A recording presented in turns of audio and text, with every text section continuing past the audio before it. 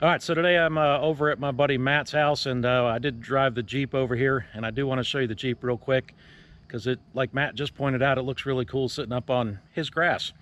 But at least that way I didn't drip anything on your driveway, right? But it doesn't really have leaks, just a couple of, it's got a couple drips though that I got to chase down. But anyways, long overdue is an update on Matt's $1,000 square body. And he's still got some things to do to it, but it has come a long way.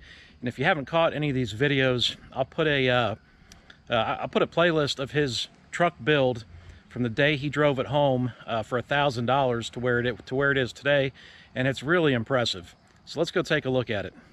All right, so this is my 83. I always get my years mixed up because now I've got an 84 square body, and yours is an 82, right? Yeah. All right, so this is an 83 CJ7. I've had it about almost 4 years now, and completely went through this. There's 70 plus videos on this build on my YouTube channel if you want to check those out. But this is not the star of the show today. The star of the show is this square body right here. And I'm gonna walk this way so I don't get in the sun. And check that thing out. I know my shadow's on the hood there, but the sun is still up right now. But really, really cool looking 82 Scottsdale. Yes. Scottsdale.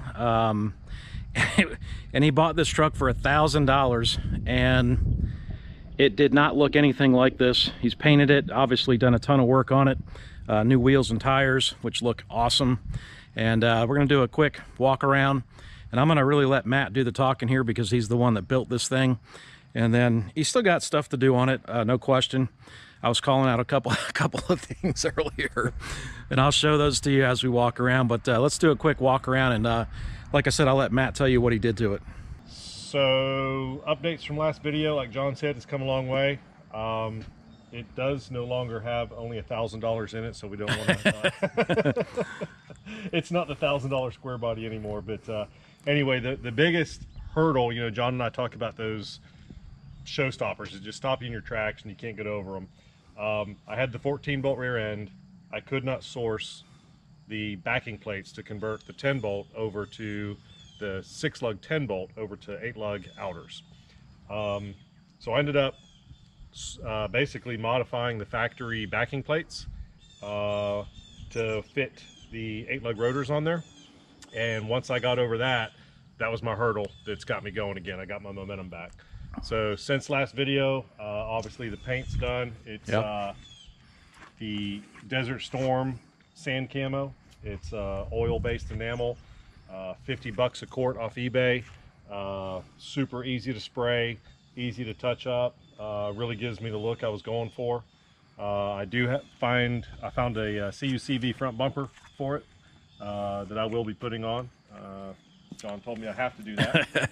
Now the CUCV, when we got the original picture that inspired this truck, and Matt showed me the original picture, it's got that CUCV front bumper and brush guard, and I'm like, dude, you got to get one. And they're hard to find. They are hard to find. Yeah, they're really hard to find. Yeah, I found one. But you painted this whole grill. The front bumper it's new, right? But it's got that, it's like that EDP coating or primer, and it did not hold up in the sun. It was semi-gloss, and I thought, oh, that's perfect. Yeah. You know, she's dirty. She's been sitting outside and all that, but no, it really did fade. But yeah. Yeah, biggest accomplishment was getting these 8-lug rotors on there. So what I did is I bought brand new 8-lug rotors.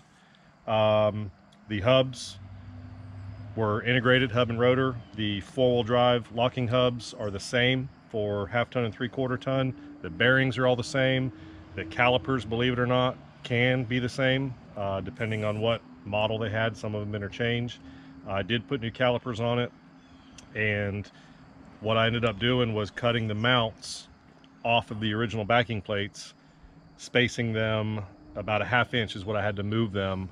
Not so much diameter, because the rotor is only a 1/2 inch diameter, I believe, bigger, but it was spaced differently, and I had to slide those out and basically re-weld the backing plates, mount the calipers, and that was a time-consuming process. It was put it all together, mock it up, tack it, take it all back apart, put it all back together, do a few more welds, tack it, put it all back apart. And you're trusting your welding skills. I'm trusting my welding skills.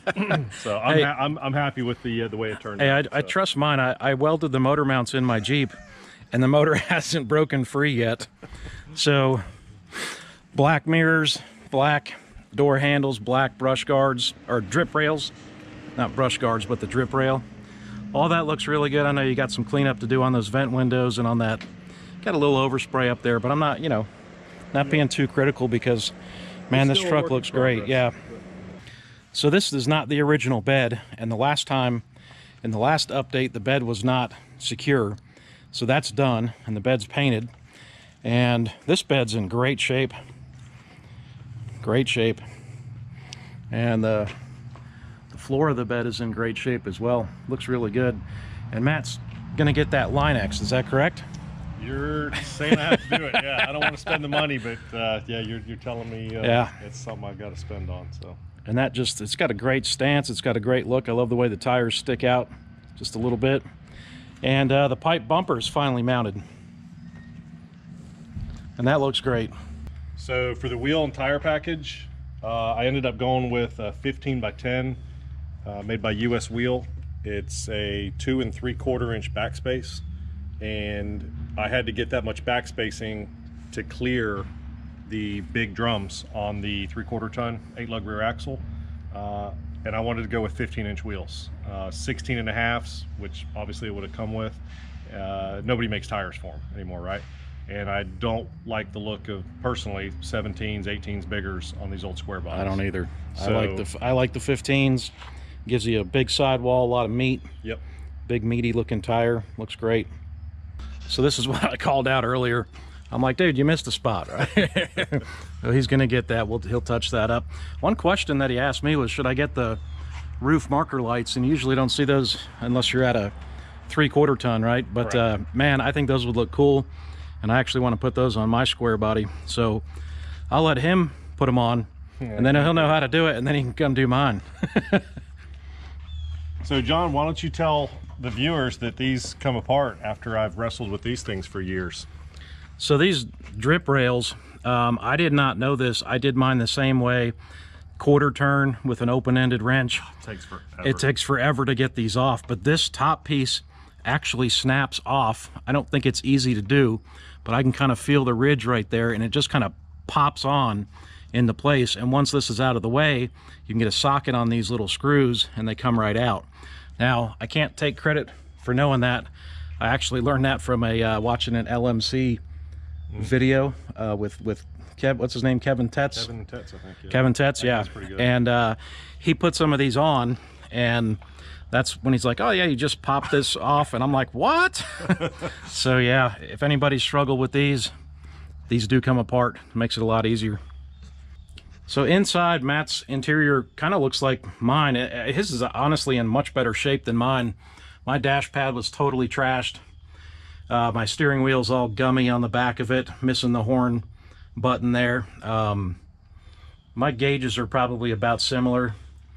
And your seat's actually in good shape, not bad. So, missing a door panel. Yeah, your door panels are kind of tough.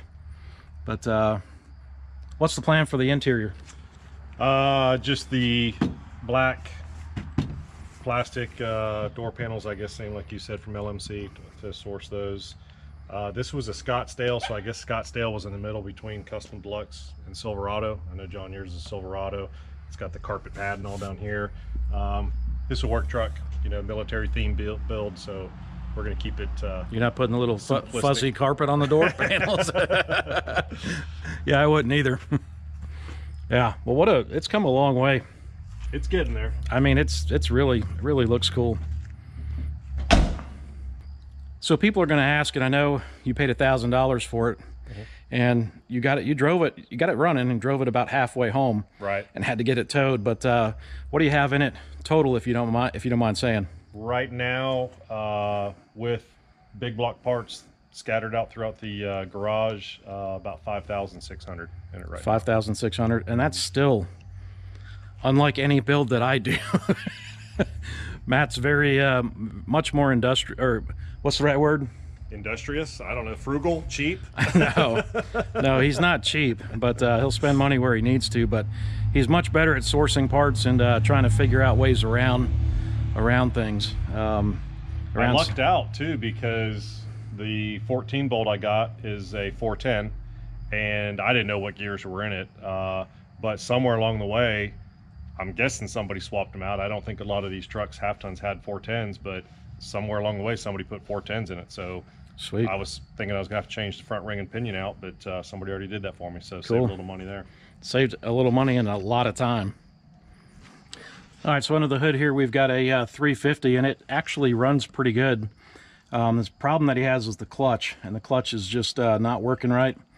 And he's got a big block that he just had machined as far as the block, and he's building that a little at a time, and he'll get that swapped out. And when you swap out the engine, you're going to deal with the clutch, or you're going to deal with the clutch now?